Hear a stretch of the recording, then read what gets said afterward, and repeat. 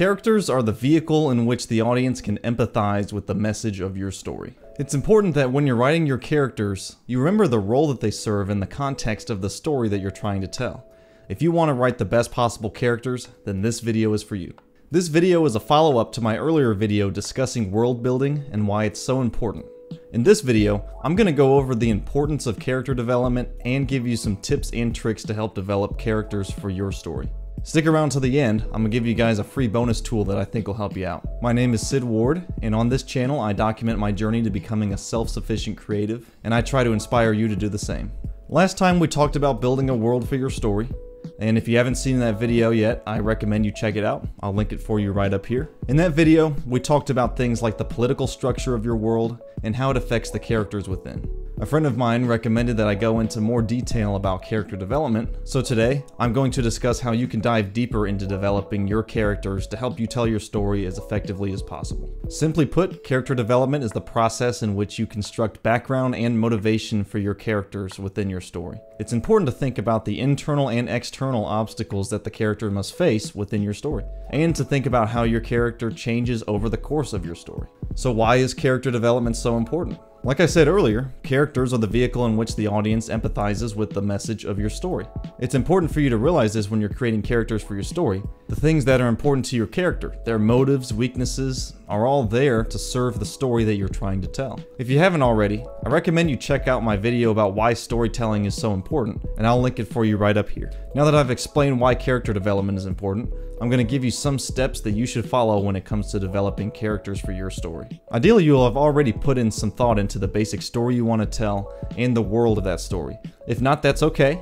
And if you get stuck thinking about the world, go back to my world building video for guidance. The first step that I recommend you perform when developing your character is to think about the narrative purpose that this character serves within your story. Depending on who you ask, there can be up to 9 different roles that characters play within your story. But I'm going to simplify and just talk about 2 important ones, which are the protagonist and the antagonist. A protagonist is often the hero of the story. They're the chief character or the main character, if you will. The protagonist pushes the story forward. They're the character that faces the most obstacles, and the antagonist is the one that creates those obstacles. The antagonist stands in the way of the protagonist. When you're developing a protagonist, or any character for that matter, it's important to give them both imperfections and an arc, one where they grow over the duration of your story. It can get really boring if your characters, especially the protagonist, are flawless individuals who can do nothing wrong. Always remember that the best characters are often those that grow throughout your story, so keep them vulnerable and human. When developing an antagonist, or the bad guy, it's important to remember that they are people too, with their own definitions of what is moral,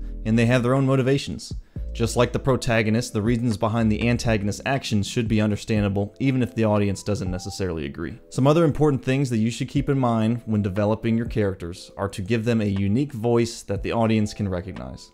The audience should be able to tell the difference between the way your characters speak and the things that your characters want. The audience should care about your characters, and this is especially important when you're defining the protagonist. Try your best to make the internal thoughts of your characters known to the audience. The next thing that I recommend for you is to think about the history of your character. Much like the history of your world can influence why things are the way they are, the history of your character helps the audience understand why they believe what they do and why they're motivated to do what they want to do. Another tip is to think about yourself and the people that you know when you're developing your character. Think about how you would react in a particular situation and use that for the basis of the behaviors of a character. Before I get to the bonus tip, let me know in the comment section what kind of characters you're going to write. I really look forward to seeing what you guys come up with. Okay, bonus tip for today is to utilize a character profile as a guide for developing your character.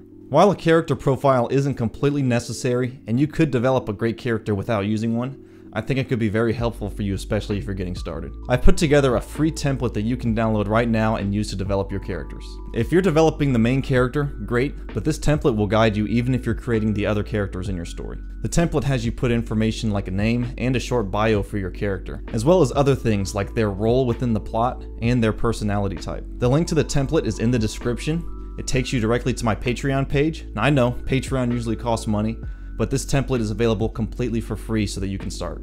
There's a version that you can fill out digitally using a PDF reader, and there's a version that you can print out and fill it out with a pen or pencil. Hopefully that template is useful for you, and if this video was helpful, I would appreciate it if you could subscribe to the channel and keep up with my creative journey. I'll also link my Instagram account down below where you can keep up with everything on there too, and let me know in the comments what videos you would like to see next.